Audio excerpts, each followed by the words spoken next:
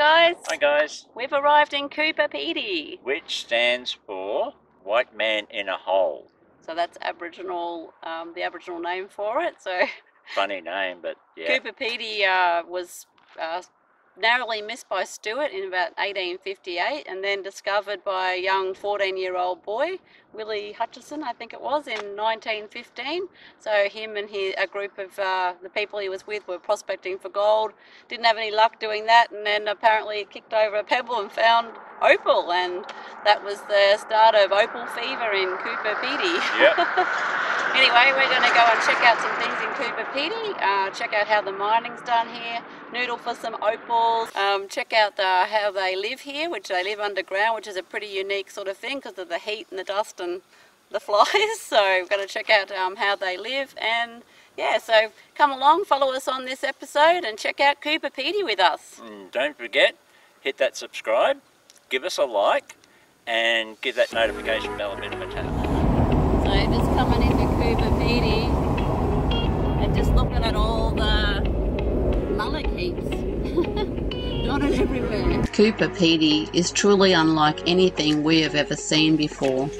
When you first hit the outskirts, you witness the changed landscape, completely terraformed through 80 years of opal mining. Giant mullock heaps dot the landscape, extending right into the heart of the township, created by huge dozers and powerful blowers, sucking the raw material from deep within the Earth's layers, form a weirdly eerie lunar landscape. Amongst tons of mining waste, houses and shops have been established, mostly hidden beneath the surface, escaping the blistery 50-degree heat which can occur in the summer months. They provide a protective haven for the town's residents, whom a large majority are made up from generations of dedicated opal miners, all with a passion to hunt for opal, this unique, dazzling, colourful gemstone that creates such a fiery fever in the ongoing hunt to strike it lucky.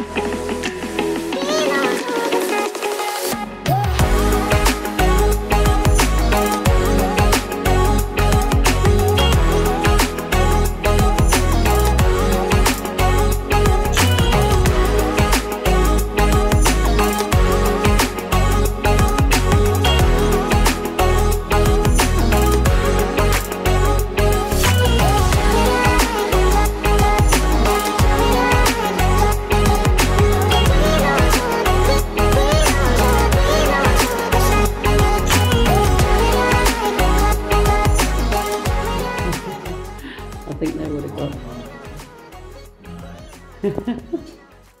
If there was any opal, I'm sure it would be taken out. That's what all these little pockets are. Oh, we found it. I'm rich.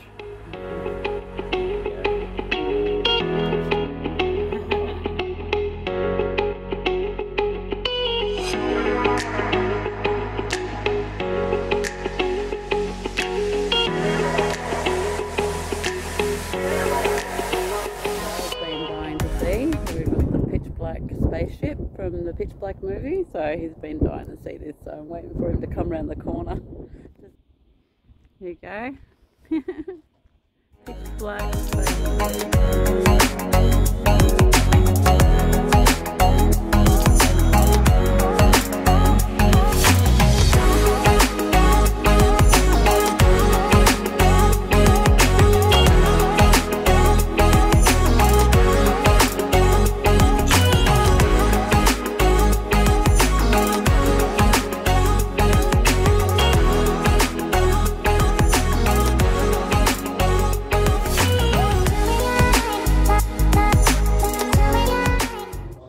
So we're just doing a quick tour of Old Timers Mine. So come and see what we find in here.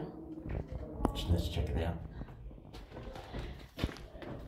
Ooh. Lots of holes. Wow. There, Daryl. We had a windsock here. It was used to ventilate the shafts. Yeah. So it would blow air down and keep the shaft ventilated. Interesting. Right, so this is how the miners climbed up and down their holes. Using these steps dug into the side and then scaling up the wall like little monkeys. There's one of those cow hole bags. They used to be able to work those easier than the metal drum because they had to drag them along the shaft. So.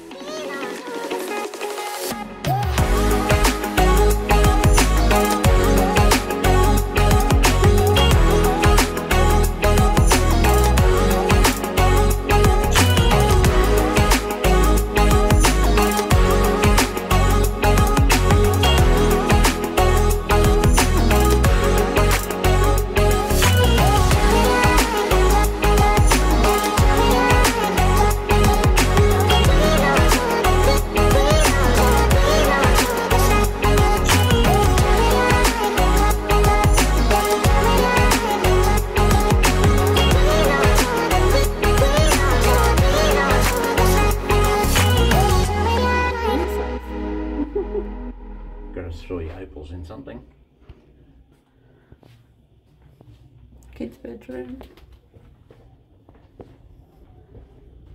that was a good little tour. If you get a chance to come to Coober Pedy, that's such a good time as mine. Pretty good.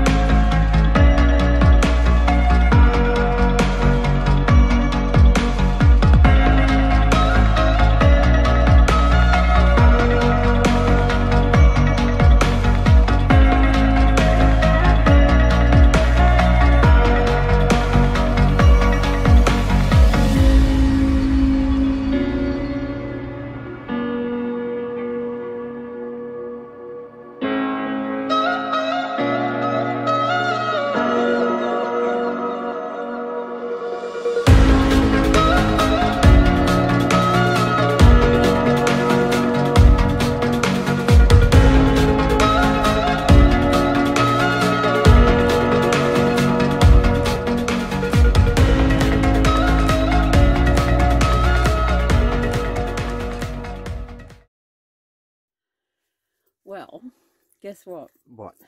We're going on a date. Are we? It's somewhere we haven't been for a long time. Awesome. And it's somewhere you can go where you don't have to put on any makeup. You can go in your pajamas. You can go in your slippers even. Oh my, you don't have to do anything special to go. Where are we going? Let's go and see. So our date includes something that you can do in the car. We haven't done this for many years. Oh, it's kind of... Can you guess what we're doing? We got neighbours watching too. Uh-oh. Uh-oh. They're doing it too. They're doing... Are they? I don't see... I can hear music. It's been a long time since we've done this. It is a long time. Can you guess what we're doing yet? Can you guess? Here we are. Drive-in movie theatre. Uh-oh. How long has it been since we did this? Mid-80s. Yeah.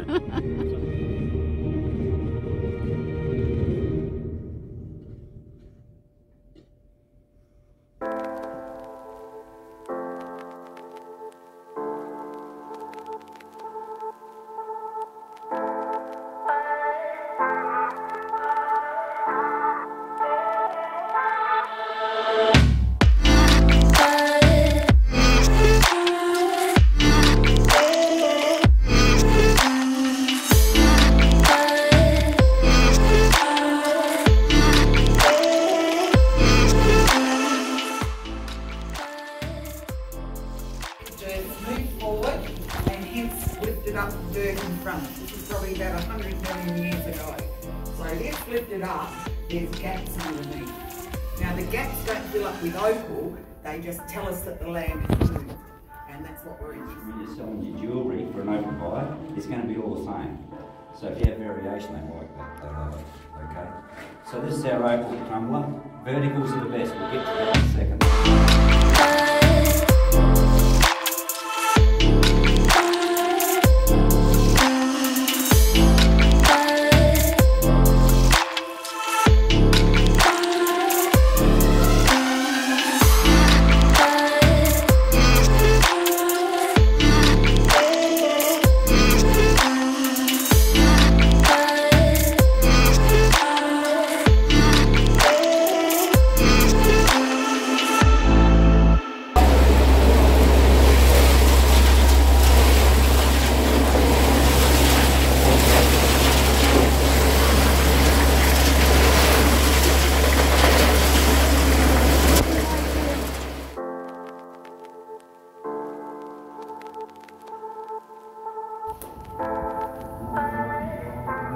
Now we're going on an opal hunt.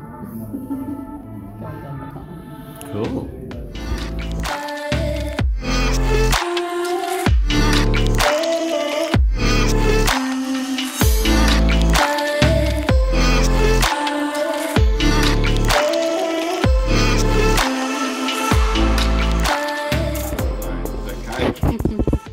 If you break that one, you're going to have to come up with about 30,000. That's a scallop.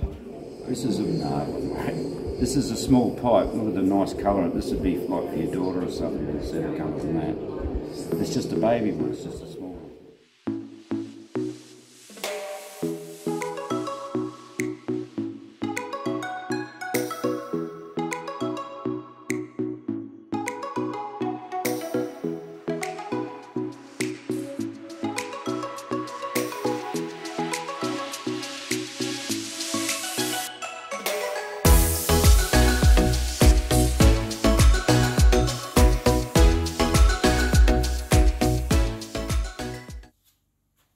Got a feeling old Harry liked boobs. They're everywhere.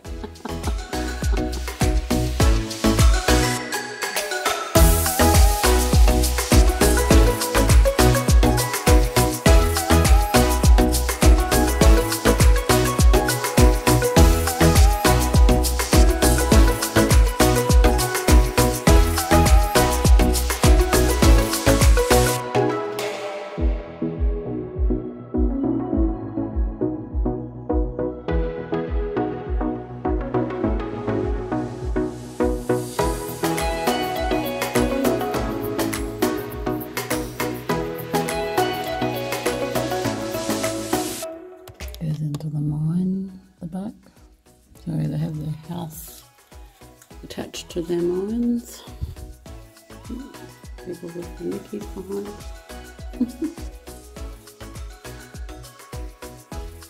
I think this bird saw a lot of action.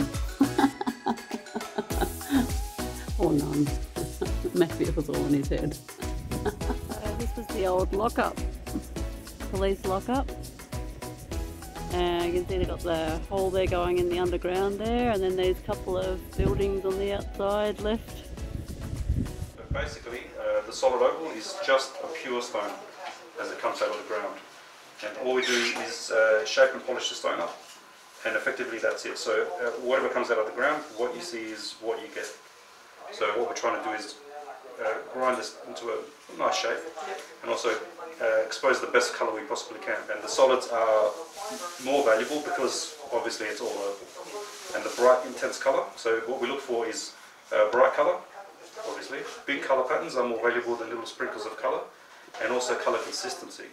So when you're moving the stone around, if it's got colour all the time, it's going to be more valuable than something that the colour appears and disappears, or big flashes.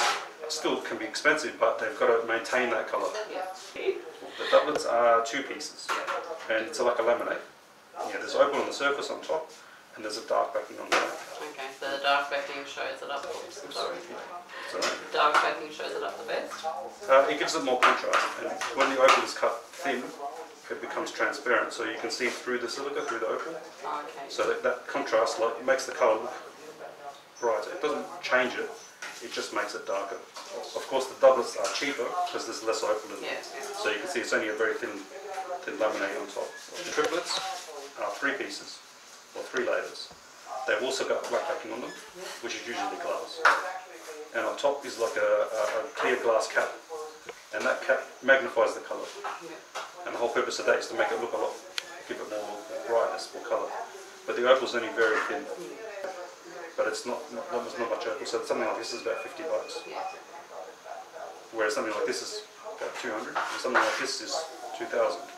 How do you measure it? Like when if you're grading it into carats, is it? The carats are the weight of the stone. Okay.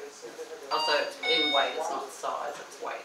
Well, yeah, it's the same. Okay. It sort of translates. Not the doublets and triplets, you don't really weigh the carats off. Yeah. It's the solids which are the carat weight. Yeah. It's finer and finer and finer and finer gets. So what do you sell on about 600 grit or? This is 280. 280, okay. This is 600, 1200, 3000.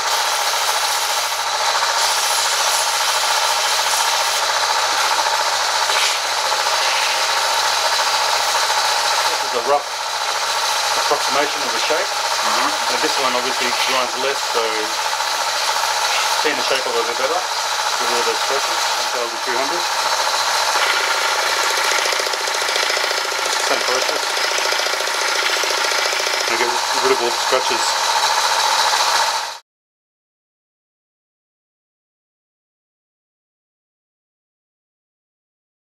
Alright, well, we've arrived at the common noodling pits, so this is all stuff that apparently they started the mining here years ago, and then it was banned from being mined in town, and then they didn't know what to do with all this rubbish, and they weren't going to give it to just one person, so then they decided to make it a public noodling hole. So you can come out here and noodle, you don't have to have a license to noodle out here through all the heaps, so we're going to check it out and see whether we can get lucky. See if we can find opalholic. How do we go digging for opals? Well, this is a noodling pit. This is like all been dug up previously, and okay, so how do we noodle? There's no real skill. It's like dig in, see if something catches your eye, and yeah, hope good luck. What tools have you got? So I've just got a little shovel and got my mining pick here to sort of break it away a bit. It's very soft, so it's easy digging. There's no real skill because you're not really looking for anything in particular, like to actually dig, like as in geology wise, because it's all previous mullock heaps that have been dug up, pulled up, so you're just going through other people's work. Okay, really. So what do you got here? You got a sieve? Yeah, sieve. Okay. Sieve out the dust. Do it upwind.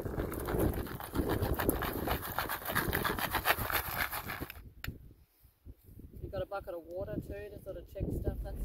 We're just driving through the sites now to have a bit of a look at what goes on in here. So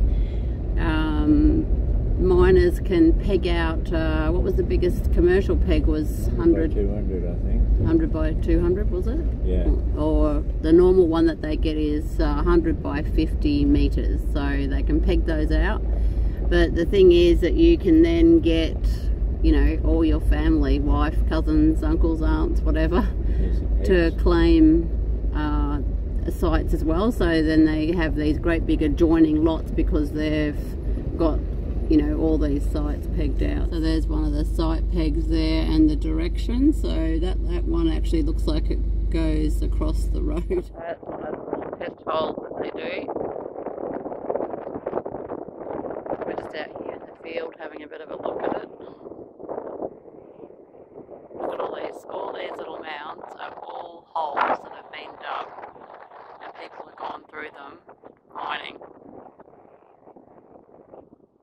We're at Coober Pedy and we're trying our luck at some opal mining. There's 2 ways to opal mine in Coober Pedy. So everywhere we've been's got different kind of mining. So here there's 2 ways of mining. You can get a ton of equipment and pay a bucket load of money for excavators and tunnel equipment and drills and stuff like that. Well, you know, we're only here for a holiday, so we can't afford that. And the other way is called noodling, and noodling apparently was derived because men who were too weak to go dig their own hole go and noodle on all the shalings from the holes of other people. So that's what we're doing. And in Coober Pedy, the opal is like very white, so it actually shines up with this black light. So we've got some black lights. We're out at night because it's easier to find it at night with these black lights than it is digging during the day. So here we are. Anyway, got a big thunderstorm coming too.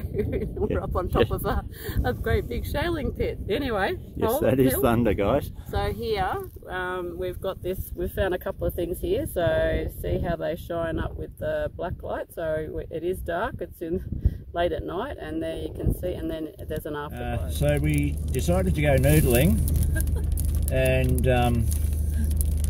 it's raining dirt. It's raining dirt. It's actually raining and there's a dust storm at the same time. This is just like unbelievable. I feel like I'm on a totally different planet. So this is just coming into Coober Pedy. We've just come from out of the fields. Look at it, it's crazy.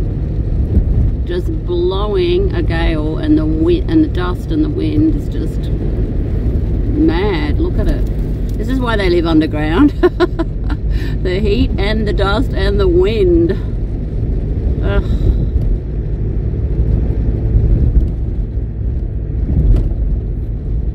This is insane. Alright, so we've done a little bit of noodling. Really haven't had a great deal of luck. Most of this is pot shell here. So this is like a mussel shell, but it's just the plain potch. So it's just the plain sort of opal. Basically they call it potch, but that looks like it's been like a mussel shell or something. Carol found a belemite, or we believe it's a belemite, so just a tubular shape, but doesn't have any colour in it. Unfortunately, it's only the plain opal as well, but still pretty cool to find that. So there's a little bit of colour in that little piece. I mean, it's still got a lot of potch on the top there, but we can see a couple of little bits of colour. I mean, it's not really worth any money, but still, at least it was a bit of colour. This one, pretty old sort of piece, got a little bit of purple in it. A tiny little flick there with some colour, you can probably see there. Just that colour, see all along the top there. And there's that little bit there as well with some colour in it too. So that's our net worth for our little trip so far. So there we go. So I don't think we're going to get rich off noodling. We'll have to stick to our day jobs.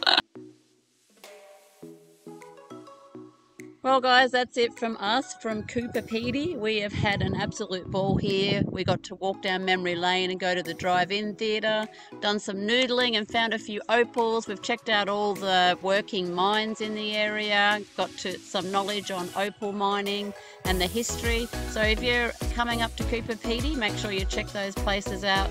As always, if you're liking our stuff, don't forget to hit the subscribe button, give us a thumbs up and a like, and hit the notification bell for our next video. See you on the road, guys.